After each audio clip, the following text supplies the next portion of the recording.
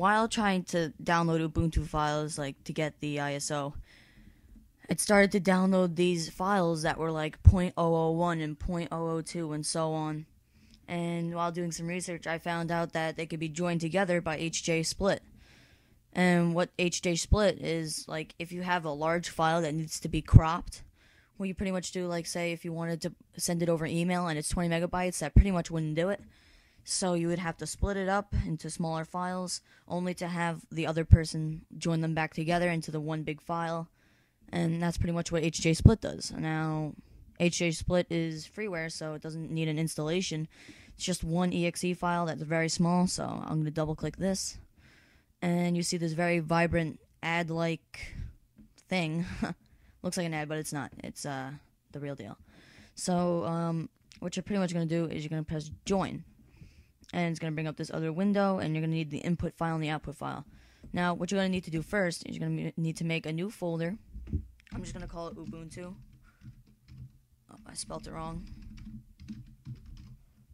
God, okay, good. Ubuntu.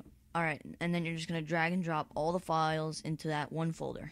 Now you're going to click on input file, and then you're going to search for that folder you just made. Mine's on my desktop, so I'm going to put Ubuntu right there. I'm going to click on the .001 because that's what it's looking for. So I'm going to press .001 right there. I want mine to be on my desktop, so I'm going to double click desktop and OK. It's going to save it to my desktop. And now I'm going to start it up. And what it's doing now is it's joining all of the files together to make one big file.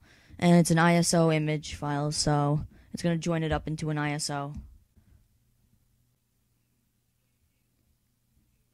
Alright, now it says that the join has been complete. So I'm going to press OK. And I'm going to press close and close. You don't need this anymore because the good stuff in this is in this Ubuntu file or ISO right here. So that's how to use HJsplit to combine .001, .002, .003, etc. files together to form one big file.